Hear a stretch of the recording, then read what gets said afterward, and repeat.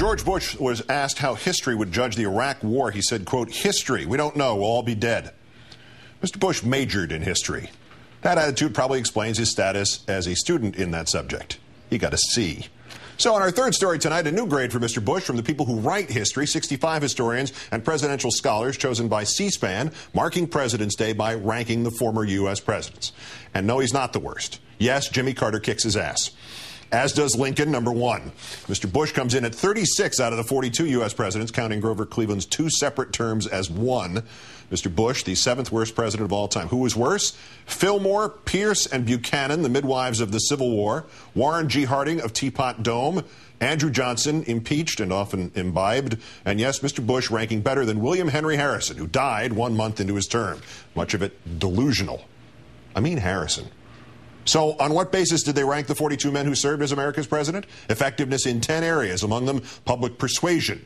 Bush, 36 out of 42. Worse than Nixon, worse than Carter. Performance within the context of the times, 36 out of 42. The man who claimed to define post-9/11 thinking. Relations with Congress, 36 out of 42.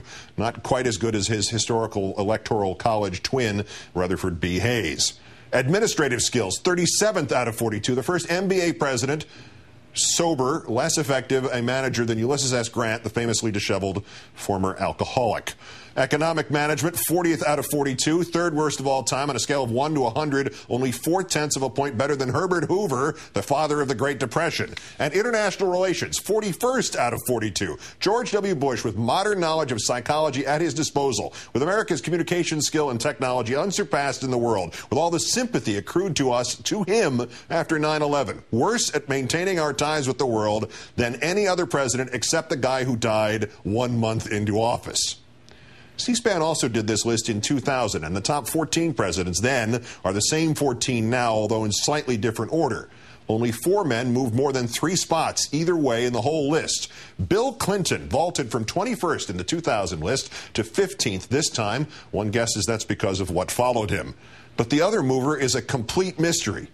Ulysses S. Grant was considered the 33rd best president as of 2000. He's now 23rd. He shot past Taft, Carter, Coolidge, Nixon, Garfield, Taylor, Benjamin Harrison, Van Buren, Chester Arthur, and Hayes. And if there was a President Tarter, he would have shot past him. Now, how in the hell did that happen? Grant died in 1885, and other than Carter, none of the other men lived to see the year 1934. Some sort of Ulysses S. Grant renaissance none of us heard about? Or was it just the damned liberal media?